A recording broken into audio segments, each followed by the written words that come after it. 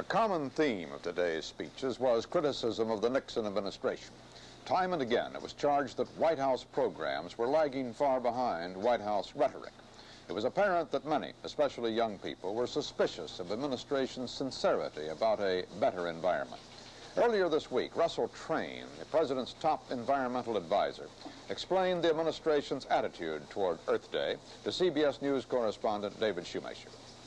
I think the young people, the people who planned this Earth Day, have been anxious to make it their own thing and not have the administration or any government group or industry or anybody else or the universities themselves take it away from them. And we've been anxious to not give the impression that we're trying to take anything away from them either. It is their thing, and that's all to the good. A good many of those outside the administration, though, seem to have a greater sense of urgency. The young people, Congress multiplies administration requests for funds. Are you dragging your feet? No, I think very definitely we're not dragging our feet. Of course, the administration and the president has to speak for more than one interest.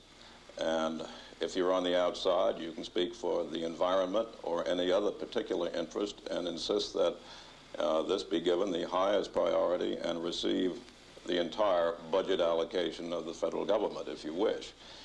The president, of course, isn't in the position to do that. He has to represent all the interests of the American people here and abroad. And there are a vast number of competing claims upon federal programs. At the same time, the president has said publicly that the environment is our first priority, and I believe he means that. I don't think this is a question here where the administration is at odds with the public on this issue. The administration has made a full commitment to environment. And here again, I would say that perhaps maybe we won't move as fast as everyone would like us to move. But in the overall, I don't see that kind of a confrontation between the administration and the public at all. This is Dan Rather, CBS News at the White House. The president, as Russell Train says, seeks to avoid any confrontation in the arena of ecological politics. Mr. Nixon this day also avoided any participation. The White House attitude toward Earth Day was one of benign neglect. The president's personal posture was one of detachment. But it is unclear how much of that detachment was calculated and how much of it was forced.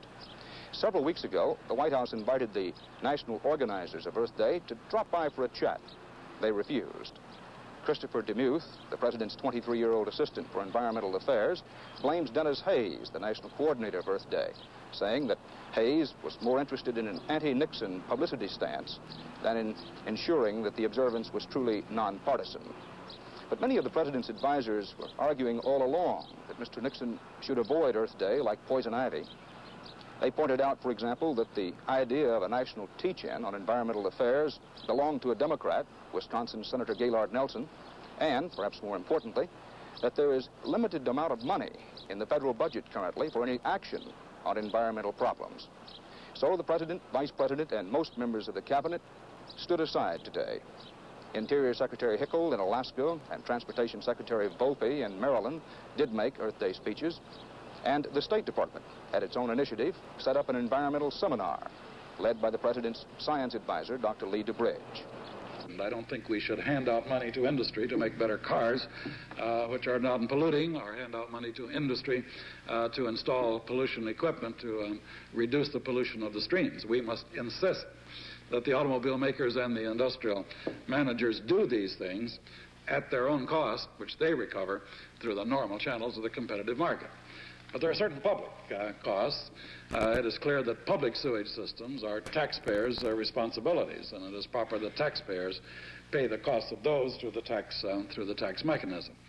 While allowing Dr. DeBridge and some others in the administration to make Earth Day speeches, the president would not allow the issuance of any official White House proclamation making this Save the Environment Week or anything of that sort, which struck many supporters of Earth Day as unfair, since the president, in the recent past, has officially proclaimed National Boating Week, Small Business Week, and even National Archery Week. Dan Rather, CBS News, the White House. The White House did issue a statement that today's events, quote, should be a beginning of a new and sustained public commitment to the environment, unquote. Some quarters saw more than coincidence in the fact that Earth Day occurred on the 100th anniversary of the birth of Lenin, the father of Soviet communism. A high school in Boca Raton, Florida, postponed its activities until tomorrow. And the Comptroller General of Georgia, James Bentley, sent out $1,600 worth of telegrams warning that Earth Day might be a communist plot.